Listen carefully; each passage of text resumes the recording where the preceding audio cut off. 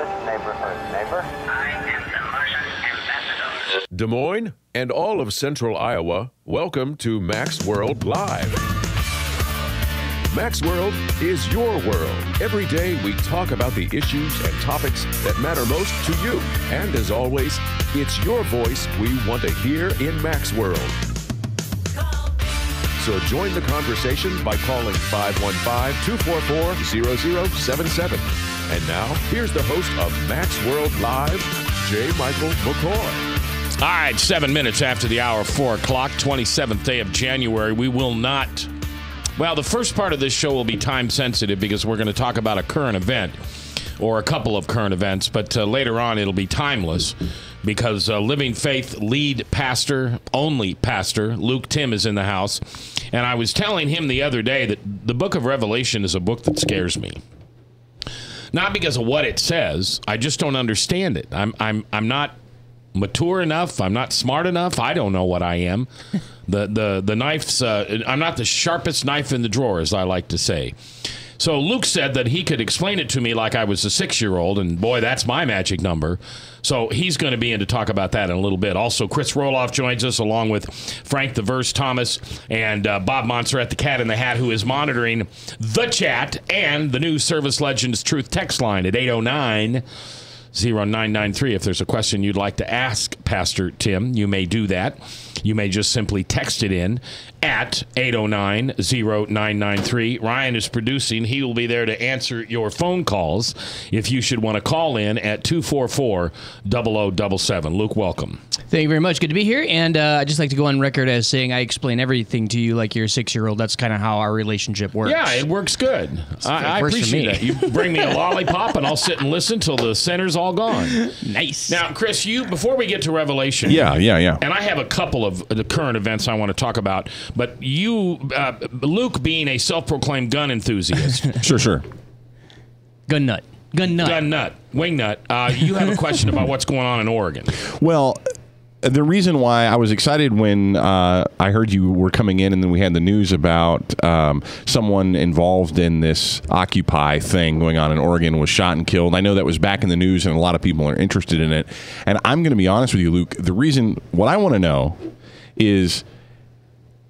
They explain this to me like I'm a 6-year-old. Sure. I actually don't really even understand why they're camped out where they're camped out. I don't even understand what they're upset about. So can you give me the nickel answer of why are they upset? By the way, 8 protesters have been arrested and 1 was killed in a shootout. So there's a lot of people. There are a lot of people at this site now. It's not like just a couple of folks. And we've lost a life. I mean, now a life has been lost. Right. I'm gonna talk about it in general, and then this is a specific sort of like the zit comes to a head and it's getting popped, right? Yes. But like in general, some dude named Roosevelt, maybe you heard of him, back in 1900 something or other, decided to section off huge chunks of land and keep them as natural reserves for all of the country. Sure. Great federal program, and I think most people at the time are going, oh, that's a great idea. Now here's the thing: all of that land sits there and is available. It's got so much resource on it that people say, well, can we hunt on it? Can I mine for gold on it? Can I do this? And the answer is, yeah. You get a permit and get a license, and it's this awesome thing. We all own this property, and they don't want you just wandering on, dig a hole, and go gold mining, right? They want you to get a lease and all that kind of stuff. So that's what's been happening for a long time. The camp that the Hammond brothers and those guys are all in all think that the federal government is now overreaching. Let me give you a specific example with like the Hammonds, for instance. There's this basin area, awesome, cool area for ranchers to have a ranch, raise cattle, and all that kind of stuff.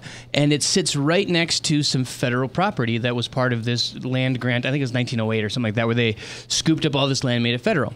Well, for the Hammonds, they can graze on their property, but as their herd gets bigger, they need more land to graze.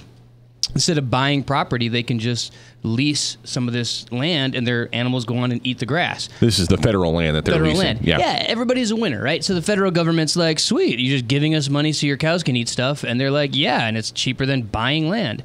Now, what happened, that dates all the way back gosh, I think the Hammond family goes back to the 40s or 50s or something like that. What started to happen was all of these ranchers, the federal government started buying up land all around them and making it part of that reserve. National park system?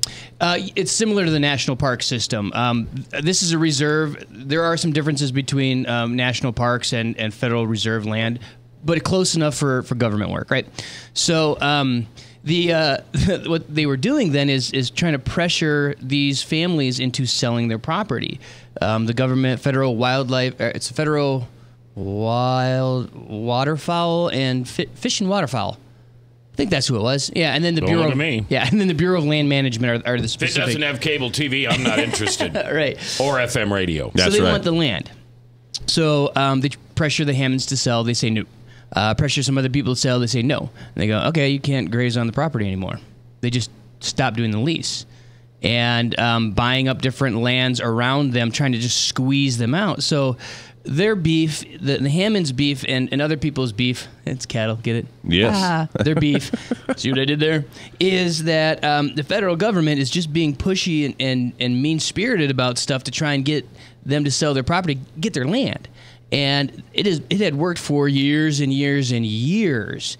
But now and I'm going to stay out of the politics of the specific, there's conspiracy theories. Why does the federal government want this land? What are they going to do? Blah, blah, blah. The bottom line is clearly the federal government's trying to squeeze people, trying to get their land in any way possible. Some shady stuff happened. The Hammonds set some fires. They say they did it legally. The government said they did it illegally. Legally meaning they were setting intentional brush fires to clear some area, that kind of stuff, as opposed to being arsonists? Right. What they said is they called in and said, we are planning a scheduled burn on our private property, and then it got out of control and went over to the federal property. The government says... So getting on the federal property then was their claim an accident. Yes, and it's a no-no. You shouldn't start things that belong to the federal government on fire. Yeah, they don't. I wouldn't like that if someone set my stuff on fire. Right, but you don't have tanks. Yeah, not yet. Not yet. Day's coming. That's right. So they go to jail for that. Eventually, it took years and years and years, and finally they end up in jail. And the judge, that judge retired, or their last day was that day, and said, I'm sentencing this guy to 3 months, that guy to 12 months. I think the dad got 12 months and the son got 3 months or something like that. And then it was set aside, kind of finished in a sense. The Hammonds had to sell their property, ended up buying it back when the guy died. All of that, blah, blah, blah, blah, blah. Fast forward then to, this all happened in 2001, they went to jail. 2012, the government goes, there is this federal minimum for terroristic acts of 5 years in prison. And starting those fires on the federal property was an act of terrorism. You're terrorists. And you have to come back to jail to finish out your 5 years. Is that even legal? Isn't that double jeopardy or something? That's retroactively going back and trying to extract a pint of blood. Yeah. So I'm going to say there's a lot of things I got to take issue with. Number one, dude's like 73 years old. His son's in his 50s or something like that. They started some fires. They're not terrorists. Nobody died, and nobody was injured, and nobody was even in harm's way. They're fires. What's it called? Double indemnity when you try someone for the same crime twice? Double jeopardy. Double jeopardy. Yeah, that's not exactly the case because they were convicted. They're not being retried. They're being resentenced. Does this tie in at all to the Clive and Bundy story that happened down in Nevada? Because it seemed like it was a similar story. So Bundy's part of the Ammon Bundy and all his knucklehead family are part of this story because they're the ones coming out. Because the Hammonds reported to jail. they were like, we're going to jail because that's what we have to do. So it was the Bundys who came down and They did the same thing. That big protest a couple years ago, maybe it was in just last year, where they had this big federal standoff. It all boils down to the federal government's what some believe is an overreach, an overstep of their power, because the state of Oregon cleared them on a lot of these things. The federal government, for instance, said you have to build a fence to keep your cattle off of our federal land, and that would have cost a ton of money that they couldn't afford. Well, the state said, no, we're a fenceless state. You don't have to do that. In Oregon, they said, Oregon law, you don't have to have a fence, and it's okay if they wander onto our property. And then the federal government said, essentially, no, the state doesn't matter what the state says. What reason would the government have for the animals not to be fed and to graze on property that no one's really using anyway?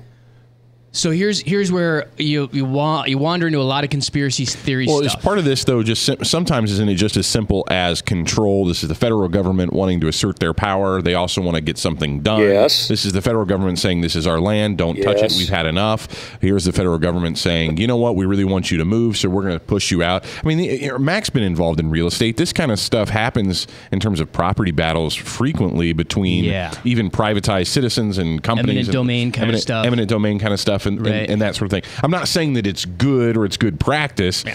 That's a whole different thing. But that kind of is what this sounds like. So it's not just the Hammond family that's up there now. It's, did I say it right? Hammond? Yeah. Yep. The Hammond family, but it's also these Bundys who've come up and other people who are angry and upset about this federal overreach of the Hammonds land. were surrounded. Their ranch was surrounded by other private ranches.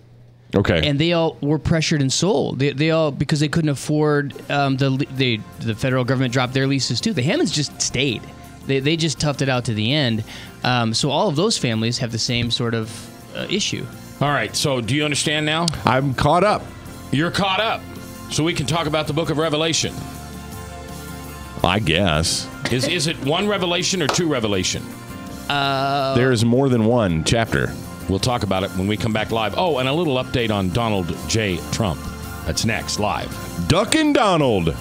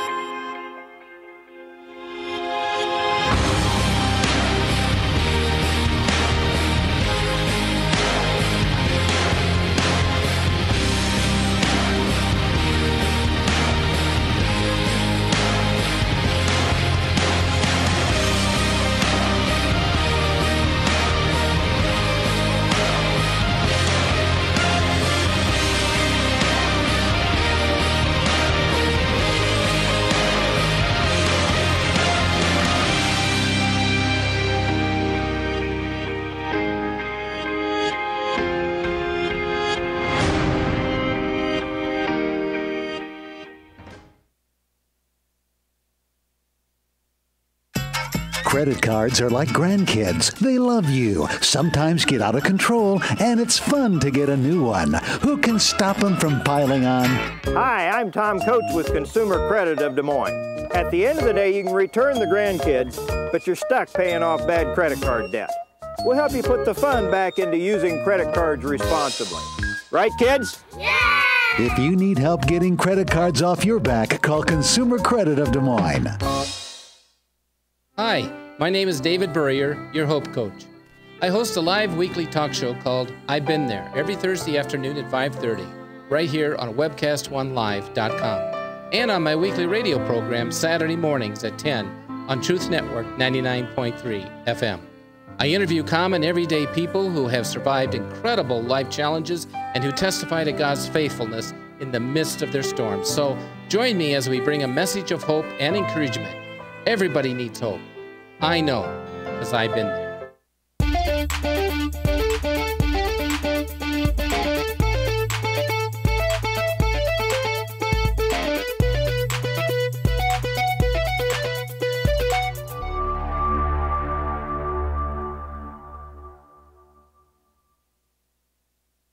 Rockton Prevention is celebrating 25 years of creating a caring community. We want to say thank you to the tens of thousands of Rock High School mentors that have carried our message of health, love, and encouragement to over 1.5 million children, teachers, and parents. Our mentors teach children methods and skills to prevent bullying and drug use. Thank you to all the school administrators, teachers, and counselors for their opportunity to serve you. Rock on, fair citizens, rock on! This is Pat McManus for Rockton Prevention, the Richard O. Jacobson Foundation, and this station. from the RE/MAX Real Estate Concept Studios, this is Webcast 1. 21 minutes after 4 o'clock, 421, 27th day of January, Lord's year 2016. 5 days from the Iowa caucuses. And I sure appreciate you letting us have a day of prayer yesterday. It was a rejuvenating moment for me. I hope it was for you. If you missed it, I had a terrible show on Monday. I completely was unprofessional. I was angry at my candidate, Donald Trump, for saying some of the things he said over the weekend. It made me feel stupid. Basically, he said he could go shoot somebody, and I'd still vote for him. And that's just that. And it's not the fact he said he could shoot somebody. It's the fact that no matter what he does, a Trump fan will follow him. And depending on who he shot, it might make me vote for him. I'm just saying. I have to clarify something. I got a text right in the break that it did not sound like I said ducking Donald. It sounded like I said something else. I'm saying Donald Duck, as in ducking Donald. It's a hashtag right now on Twitter. Oh. So I wanted to clarify that so I did not violate that's not what I heard, Chris. FCC regulations. I heard a definite violation. No, I said ducking Donald, which is a hashtag. It's a thing that Ted Cruz is doing right now online, trying to draw attention to Ted wanting to one-on-one debate Donald and sort of picking on Donald Trump for skipping out on this debate. I had to clarify. I feel embarrassed. It's on tape. Has he positively said he's not going to debate? Yeah. You know what, though? That's what he said, but... Well, and yeah. Yeah, well, he's not gonna. Guy. He's not you going don't think to. He's gonna? You don't think he's going to debate? Show up to debate? I'm interested in the ratings because he said there was 24 million. Ratings are going to be huge. Yeah. They're not going to be any different. Let me just put it into perspective for you. We have a man who wants to be president of the United States. Now, I admit that takes an incredible ego. It takes an incredible self-assurance. You've got to think a lot of yourself to take the hits that you do as president. And his money's nice because now he's not bought and paid for during the campaign. But Donald J. Trump has said that he can go up against Putin. He can go up against Iran. He can go up against any world leader and stand for America and negotiate the best for us. But you can't go up against little Megyn Kelly. That was a nasty attack, though, by her. Well, I don't agree at all. I don't agree at all. I think everybody's missing the point on this. I told you my theory on this earlier. I liken it to Google. Google does not sell products. They don't want to sell you Gmail. They don't want to sell you Google Calendar. They want you to use the internet. They don't make money when you buy something because they don't sell stuff. The Google makes money when you use stuff, when you use the internet, right? So, in my opinion, if you use their well, no, they just want they just want you to, they know that the more you use the internet, the more chances there are that you're going to stumble on a site with a Google ad.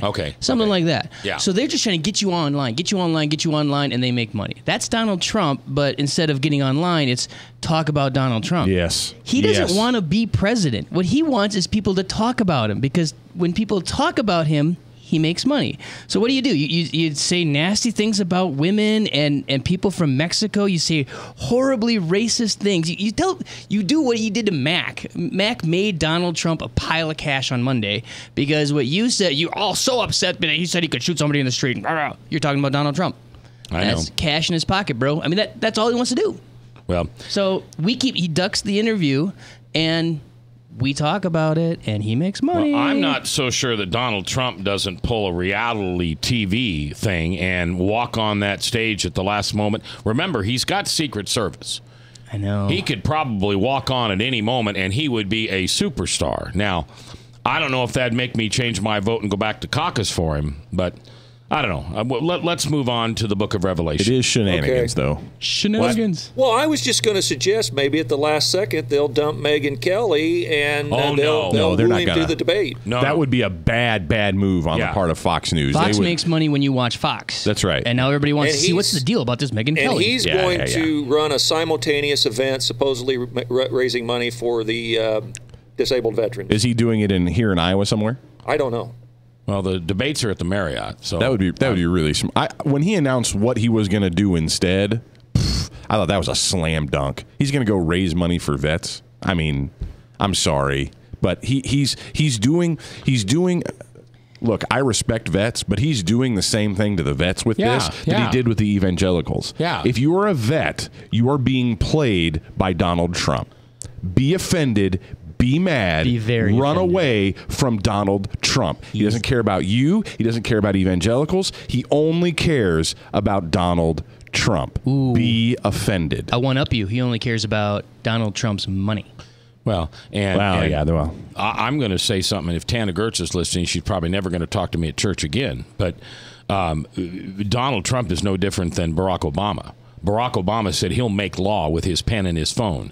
Donald Trump says I'll manipulate you and spend my own money to get the laws passed I want to pass. Yeah. So, anyway, let's go to Luke Timm, pastor at. Are you lead pastor still? Hasn't anybody bumped you off yet? No, there's been many attempts, Has there? and nobody's been successful. So thus far, I think still we just need me. to. Frank, I think you should become a Missouri Senate pastor and go over there to Living Faith and show those cowboys what's going on. Okay.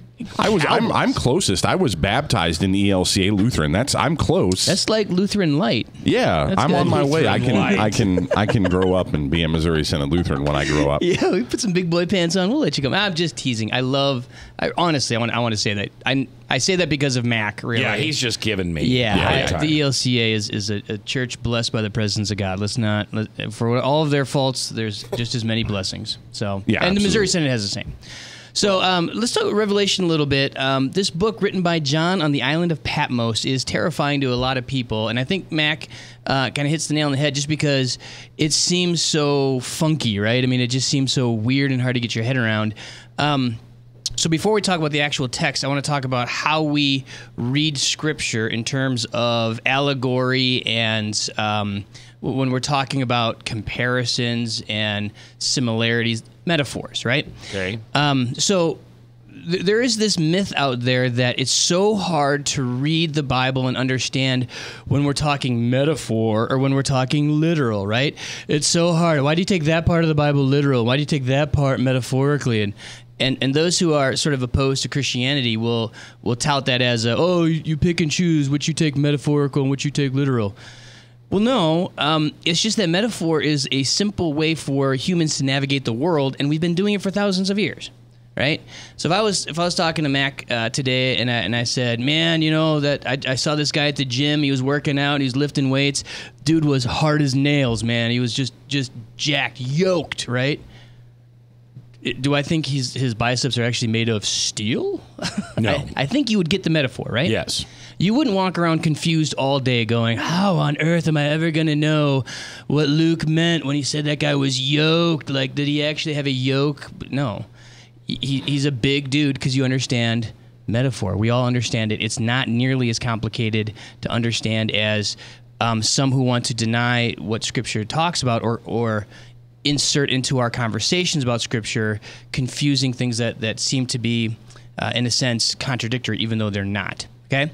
So how do we understand that? Well, there's three ways to look at any part of literature, not just Scripture. You can read it literally. You can read it figuratively. I hope you wrote those separately because in the middle, I'm sorry, I should have done that. You think way too linear, and that's what I'm going to try and do. I'm going to try and break literally, figuratively, and in the middle is literalistically.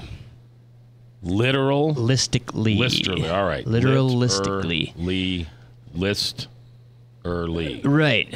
So in in things like figurative speech, it is very, very clear that you're using hyperbole or using a metaphor. The kingdom of heaven is like a field. The kingdom of heaven is like this. That's a metaphor, right? When Jesus says other things like this is, he means is. How do we know that? Because he's really good at making metaphors. He does it all the time. Like when he said the kingdom of heaven is like. Metaphor is part of Jesus' daily life and walking around saying, you see this fig tree? So metaphor is found all over the Scriptures, and it isn't confusing to you if you read it through the eye of understanding metaphor the same way today as we do back then. Now let's talk literalistically. Here's John. Here's what happened. John is an elderly guy, old dude. He's on the island of Patmos. He's been exiled there by... Is it important, the name of the island? Is that significant for any reason, or it's he's on if you the want to island. know where it is. Well, it's useful Okay, too because all we right. can go there. You can, yeah. If you want to send John a letter, Smart you aleck, need to Bob. know the end. Metaphorically, I want to tell you, you're a smart aleck. Yeah, well, literally, I agree. So Patmos is just to know that we can go there. Like Patmos is a place you can get a plane ticket, not to Patmos, but close enough, and get on a boat. So he's chilling out, and he has this revelation. And if you read the book, he's sort of caught up into the spirit, and he starts to see these things, writes it down, and sends this on to the 7 churches. And we'll talk about that in just a second. When we read Revelation, it's not metaphor in the sense where he's saying, I figuratively or symbolically. No, he experienced something that was real. And he experienced something by the Holy Spirit that I have not experienced. And he wrote it down by way of like a spiritual inspiration, so it is the Word of God. So it's not, in a sense, figurative, right? But literally, there are numbers and there are details where you have to scratch your head and say, did he literally see 144,000? Or is that number symbolic of something? So this is where we employ that middle of the road where I said literalistically. So he literally did see a whole big pile of people, but that has a figurative sense to it that means something else. So if we look at the 144,000, let me see, I pulled that up before. It is in Revelation 7. Says that saw standing at the 4 corners of the earth, holding back the 4 winds of the earth, and no wind might blow on the earth or sea or against any tree. Another angel ascending from the rising of the sun with the seal of God. All of these angels, and then he hears the number of those who are sealed.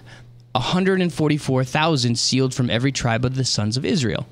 So some have tried to find this literally and say, dude, only 144,000 go to heaven? If you understand it literalistically, I mean, that's the membership at Hope. Right. There'd be nobody else. That's right. Just Hope would go. Hope. One church in Des Moines. If you're not in, you ain't in. What is that number? Well, understand that the numbers have significance in the culture of Jesus at the time. So you've got 12 times 12. So the 12 tribes of the Old Testament, the 12 disciples of the New Testament, right? So what you have represented is all of those of the Old Covenant from Abraham and through Isaac, all of those of this New Testament thing that are represented. That's why, if you ever wonder why Jesus chose 12 disciples, it's representative of the 12 tribes, right? This new thing that Jesus has done, times 10. 10 is a perfect number. It is a godly number. 7 is a number that is a divine, the creation in 7 days. But now we got 10, right? So 10 is a fullness number, a complete, godly, complete number. In fact, the Bible, if it were to run on a system, it would totally run on the Windows 10. Not Windows 10. Oh. It'd totally be Mac. What is the 10? Anyway, an operating system. The kilometers are part of the metric system. Metric system. Thank you. Finally. Oh, my brain was right. just tied up. We're going to take a first break. Okay. So, I need to come back to that 144 for just a minute when we get back. That's fine. But isn't that the number that Jesus said how many times you need to forgive somebody? No. That was 7 times 7. 7 times. Okay. All right, Luke Timm is explaining Revelation, and he's got to do it in the next 18 minutes because that's all we got. So we're coming back live here on The Truth. Yep, The Truth. 99.3.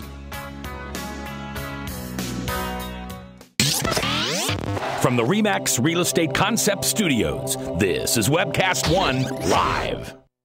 I'm Brian Leach, owner of Service Legends, and my position is Chief Talent Officer. I'm Nicholas Wonderscheid. I am Bernie Homs. And I'm the Service Manager. Marketing Director and Client Relations Manager. Everything that we do is about ensuring that we exceed your expectations. Our clients are important to us. 100% satisfaction. We're not just focused on heating and cooling. That's the easiest part of our job, actually, is fixing furnaces and air conditioners. Everyone that we come in touch with, we want to improve lives. Bottom line is, we've got our installation guarantees, 25% energy savings guarantee, comfort guarantee, temperature selection guarantee, property protection guarantee. 100% satisfaction guaranteed. Fixed rate or it's free. All of those guarantees are backed up with a 100% money-back guarantee to hold ourselves accountable to making sure that you get what you're after. Just fixing the problem today. If they have another problem 5 days down the road, it's still fixed right or it's free. We use what's called straightforward pricing. Our technicians are going to give you an exact to-the-penny price on what it's going to take before they move forward with any repair. That way you know what to expect. It's the same price every day. No surprises. If you get off work at 5 o'clock in the afternoon, you come home, you realize that, oh, my furnace is broken. Now you need to call somebody out that night. You shouldn't have to pay more for that. We're guaranteeing service 24/7. We run afternoons, evenings, nights, weekends. We're staffed to work that. Phone rings at 3 in the morning. You'll get one of our representatives answering the phone every time. We're not sending you out to Timbuktu in some call center. It's our Service Legend team members, our mission control team. I'll take a call anytime. And then they answer the phones the same way during the day as they do at night. It's a great day at your service company. How can we make you smile? That's the only way to provide true 24-hour service. When you're able to let somebody actually live in their home safely when they weren't able to do that before, where they don't have to stay up at night and worry about, is the heat going to come back on? Are we going to freeze the pipes? Is the baby in the room next door going to be sick because they got too cold? When you're able to help somebody overcome challenges like that, that's impacting a life. That makes a difference. I get goosebumps thinking about it. I love the team. I love the people that I work with. We have fun, but we work hard. I call them my ambassadors of legendary service. If you could just envision what that is, that's who we're sending to your home. They literally will call in, pick up the phone and call and say, hey, I want to talk to your manager. And I get on the phone, they're like, that technician that was at my house was the greatest technician ever. That's cool to me. We want to brighten people's days. Every person that we have going into the house has gone through an extensive background check. Drug testing, we have a very thorough interview process that 1 out of 140 people make it through. If we promise you something, that's what you're going to get, no matter what. We're here when you need us to protect the safety and comfort of your family. If you're not happy, we're gonna make it right. If we're willing to put 100% money-back guarantee on what we do, what type of work do you think we do? Give us a call. We're there for you 24/7, 365 days a year. Enough said.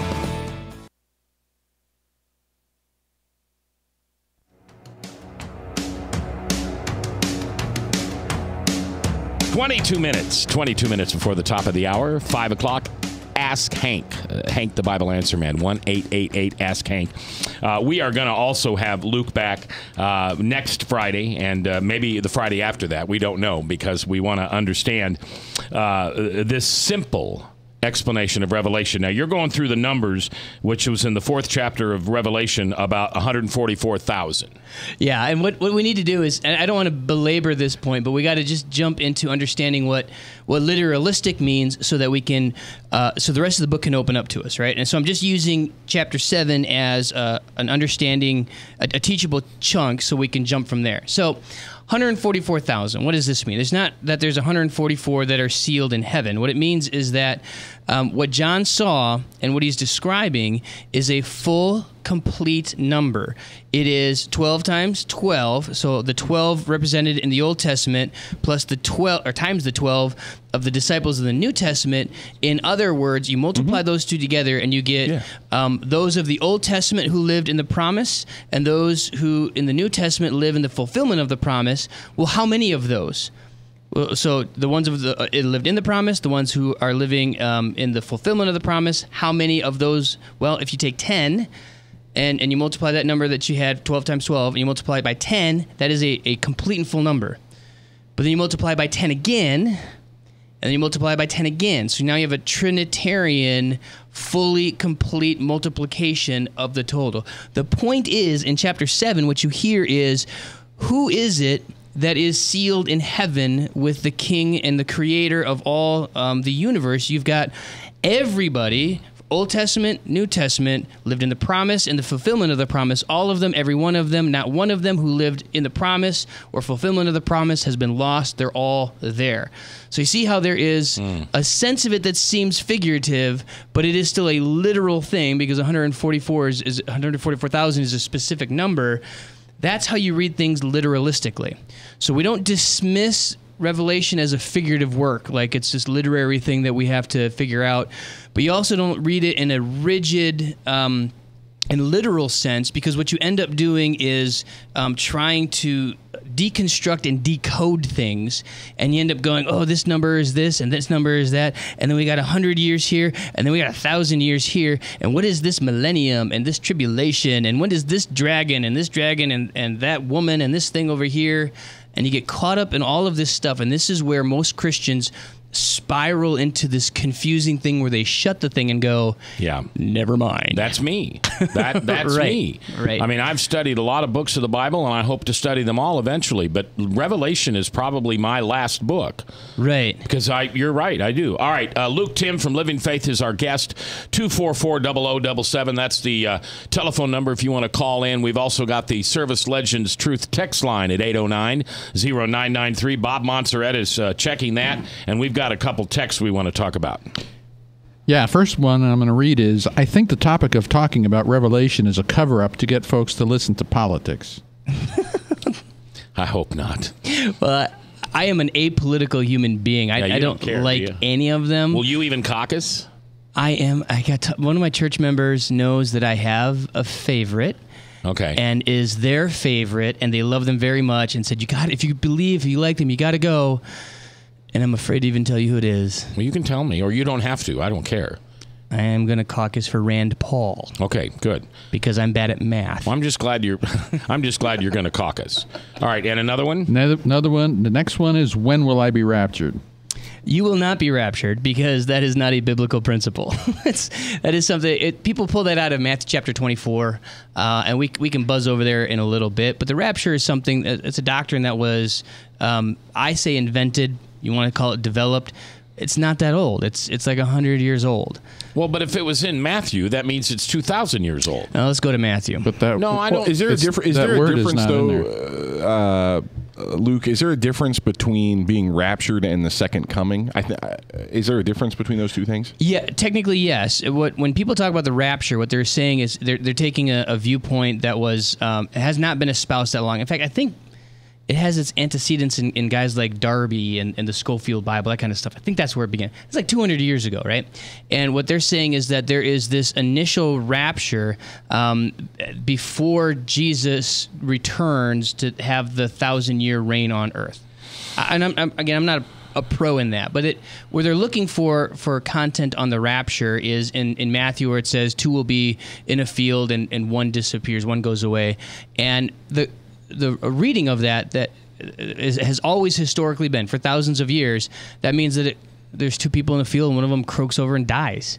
I agree. Yeah, I mean, that's... Well, and also in the context there, Jesus is talking about in the days of Noah. And also to think about it, in the days of Noah, those that were left behind were those that were in the ark.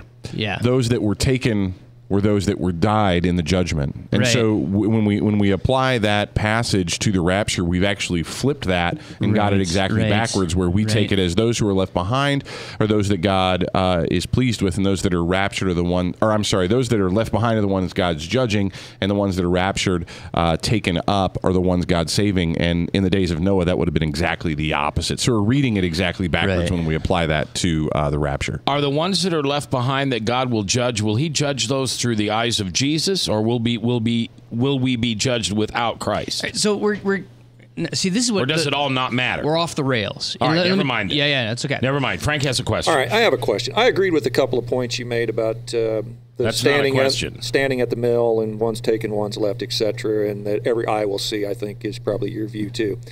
My question is this. Do you have... there's four views of the book of Revelation. There's the futurist view, the historist view, the idealist view, the preterist view.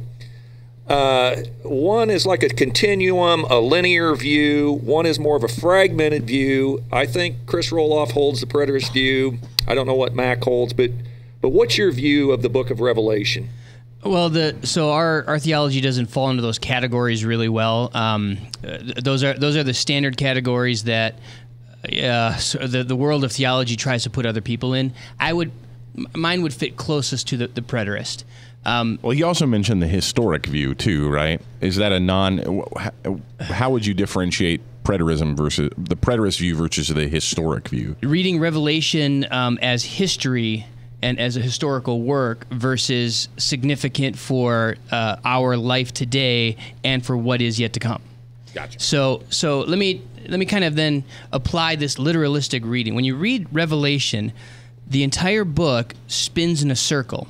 So the same numbers come up over and over again, and it's because in the Western mindset, we are very comfortable with a linear, you start here and you end here. We all learn this in like 5th grade English, right?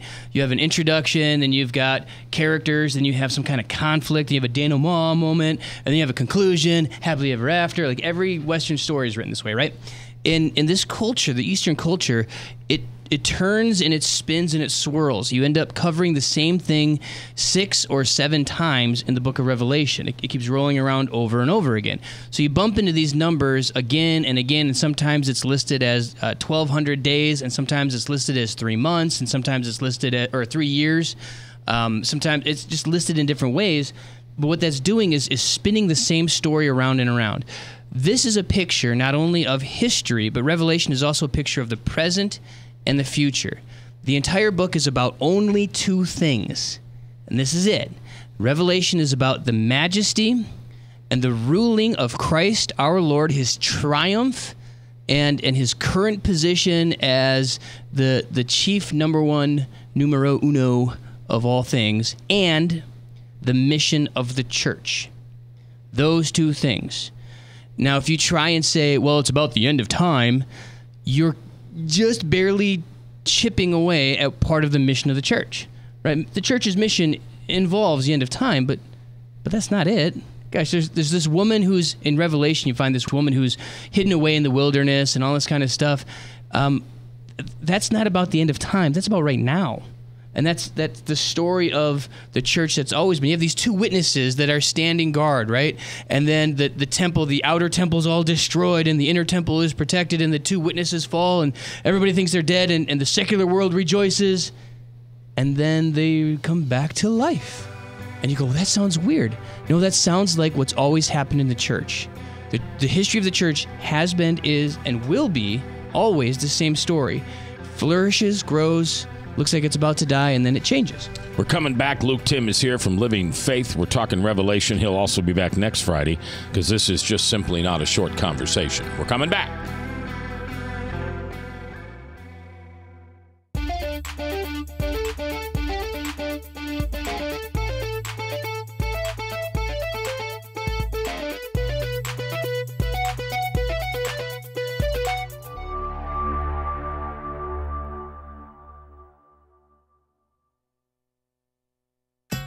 Credit cards are like grandkids. They love you, sometimes get out of control, and it's fun to get a new one. Who can stop them from piling on?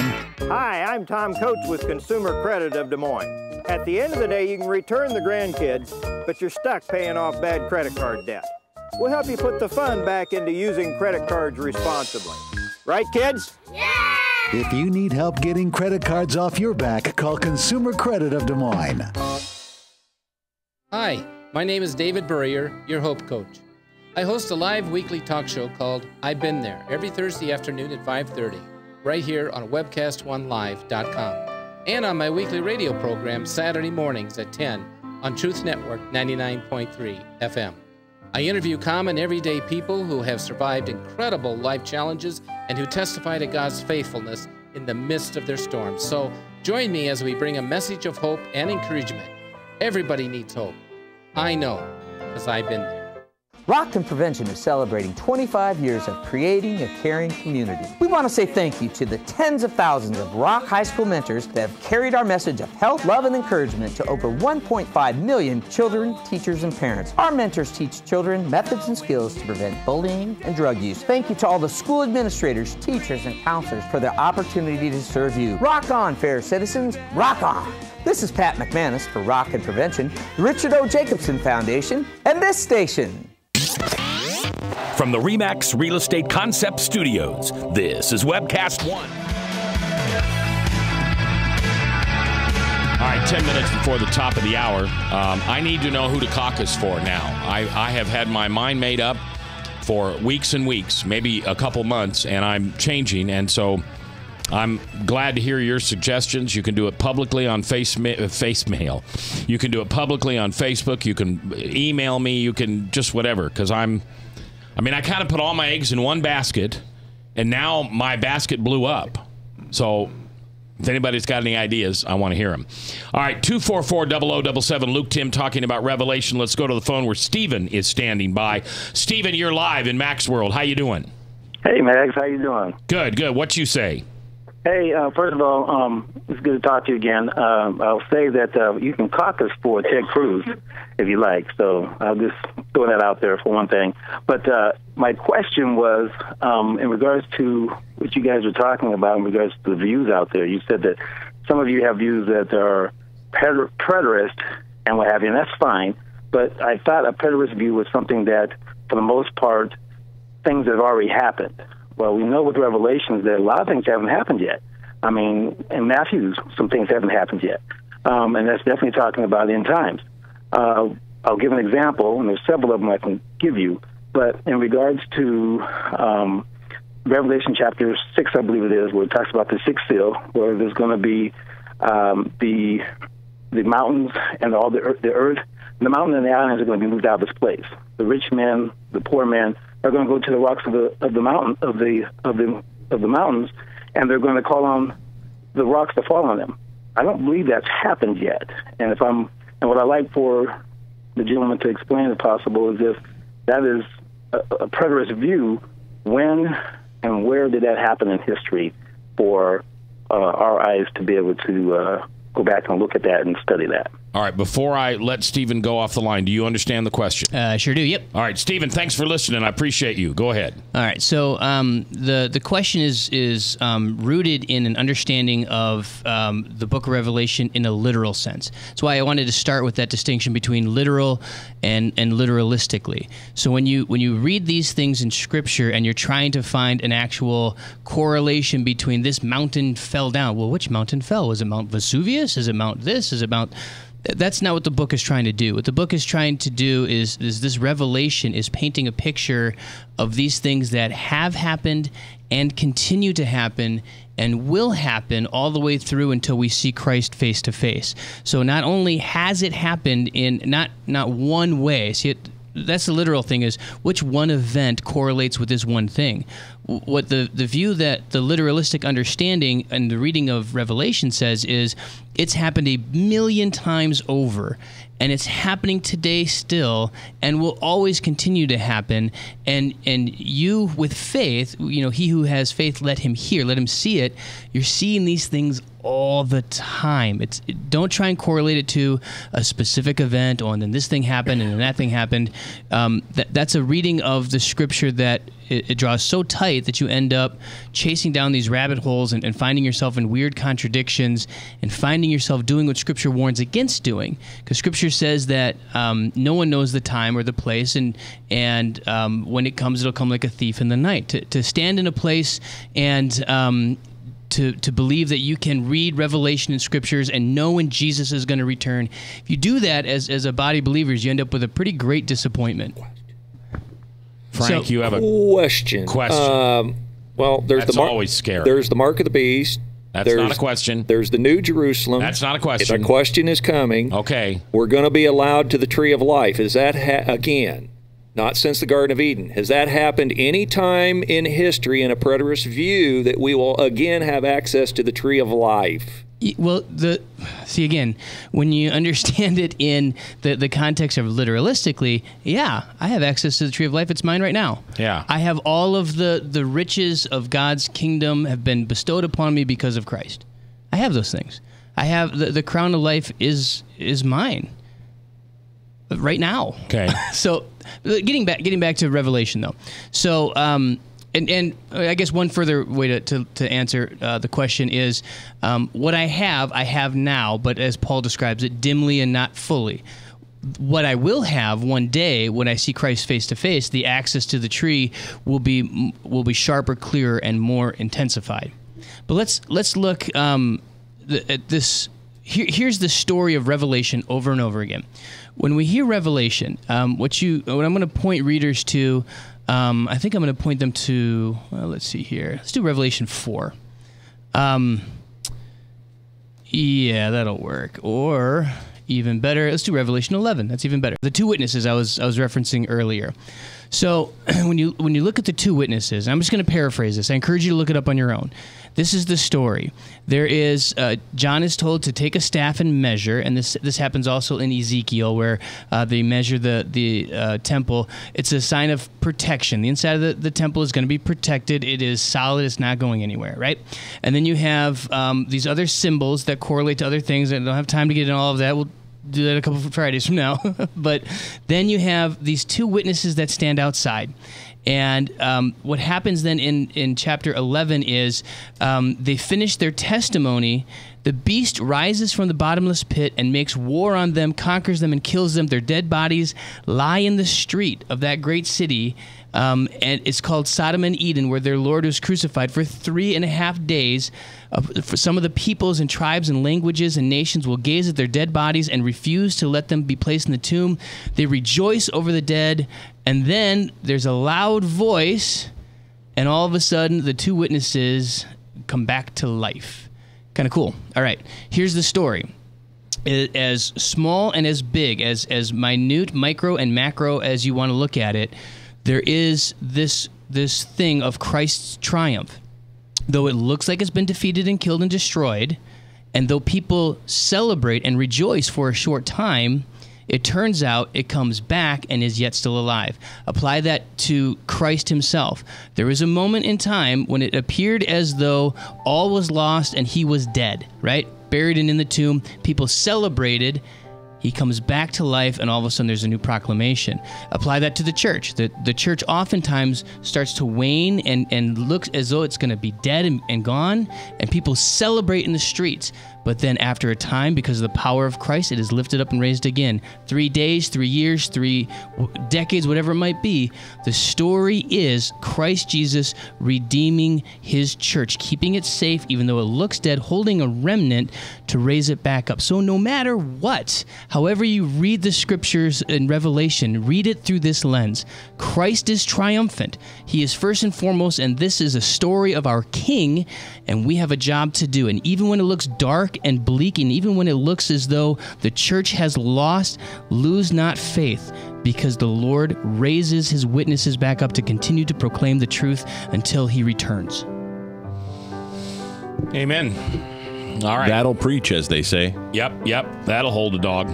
All right, or that dog will hunt. That's what will I meant hunt. to say. You hold dogs. That's you're thinking about going home and holding your puppies. No, the dog holds the bird. Please don't go hunting. Anyone in here except for me. No, that's right. And later we'll also get the recipe for bratwurst. No, not bratwurst. What is it? Braunschweiger. All right. Luke will be back next Friday. We'll continue to talk about this. Your questions are always welcome until I see you again. You know what I'm going to ask? Forgive somebody that you've been holding a resentment against tonight. Seriously, dude, you've been holding it way too long. Because as you forgive, you shall be forgiven. I will see you in church.